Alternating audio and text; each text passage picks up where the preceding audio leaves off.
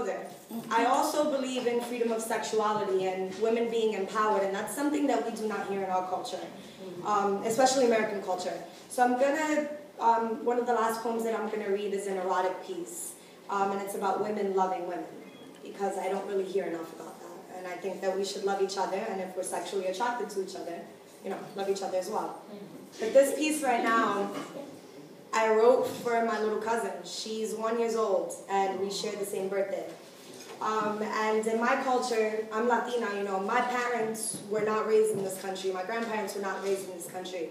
We have very different ideals. You know, we don't necessarily tell our daughters every day, you're beautiful, you're smart, you can be bigger than what you are. So I wrote this for my 1 year old little cousin. Girls, you are beautiful. Big eyes, big lips, frizzy hair, flat chest. You are unique. You dance to the beat of your own drum, singing tunes from your own song. Legs strong, head in the sky, your eyes on the prize. Society tells you to be all that you can be, but how can you be when we live amongst patriarchy? We live in a world where what you feel emotionally cannot be how you react viscerally. If it is, then they deem you crazy or they dismiss you altogether. You're told that you are too tall, so become small. You're too fat, so you need to diet or starve. You are a complicated complexion staring back at yourself in the mirror. You do not fit in. Body-conscious anorexic tendencies become your dreams. But, baby girl, you are the birth of a nation. You are the mountains, the air. You are society's dream. See, I wish my mother would have told me this at 13 going on 30 instead of 24 going on, I don't even know who the fuck I am anymore. Do not spend your days pleasing others. Your life is not a revolving door. Spend time figuring yourself out. Rebel. Stand up, resist, fight back. Do not fall back. Be loud. Stand your ground. Be you. You are courageous. Do not let the world tell you what's good enough, what's smart enough, what's pretty enough. This lies in your eyes, in your smile, in your inherent ability to turn sunshine out of these clouds. Girls, you're beautiful, and today is your day. Namaste. Thank you.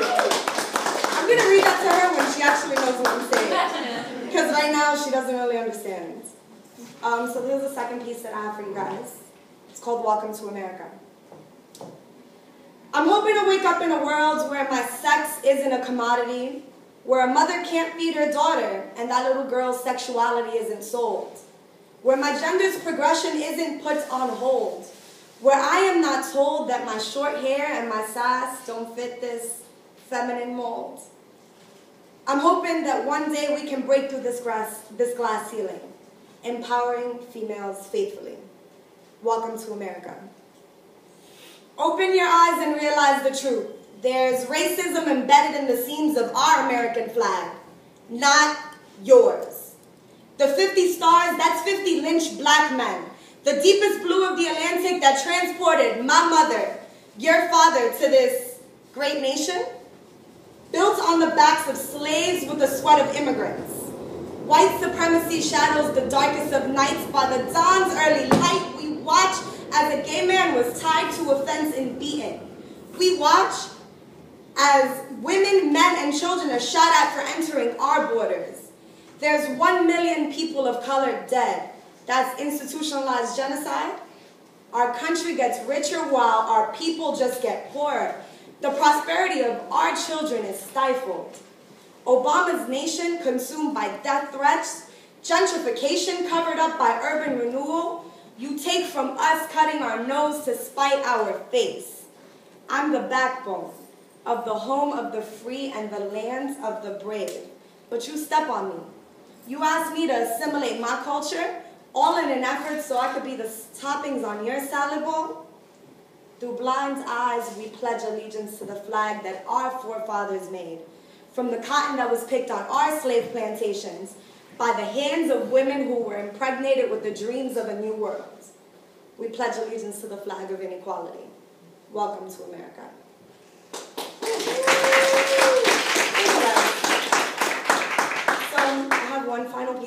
guys, and I gave you a little forewarning.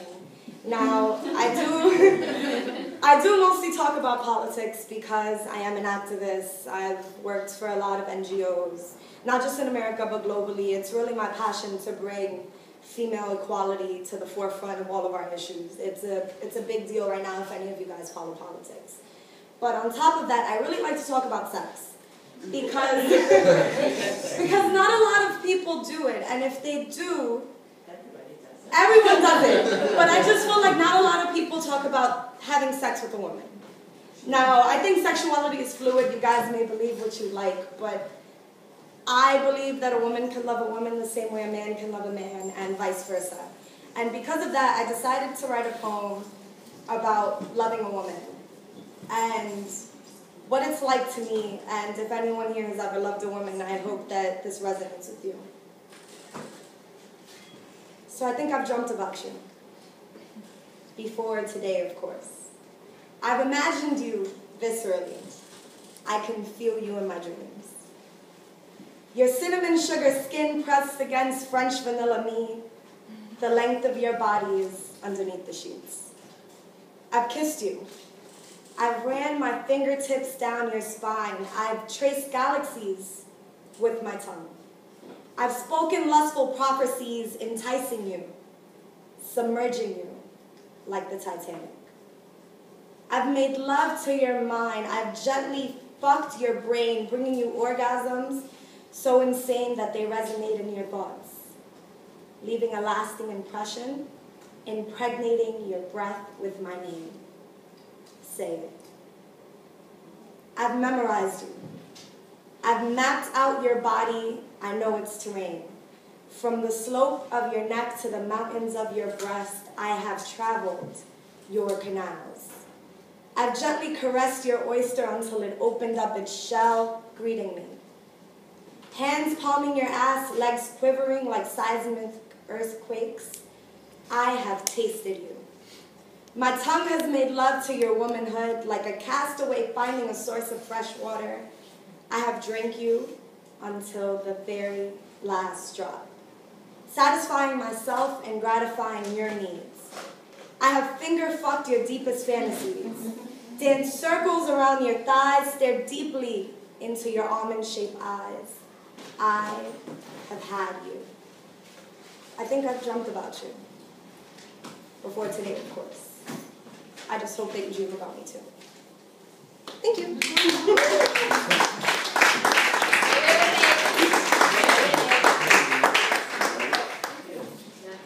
Isono Venus, do you have any upcoming projects or websites, locations folks may be able to find you in this great wide webby world? Definitely. Warning, I don't have any social networks, so if you do try to find me, you will not find me. But I am a part of the Gem Drop, and we have a show next Thursday. Woo! This will be at the 5 spot, same time as now, and it's an erotic poetry event. So if you'd like to see me perform some more erotica, and the two lovely ladies sitting by the coat rack, who are members of the Gem Drop as well, we will all be performing. Please come through. If you want to get in contact with me, ask me for my email. That's like the easiest way to contact me. And check me out here next month. I'll be back.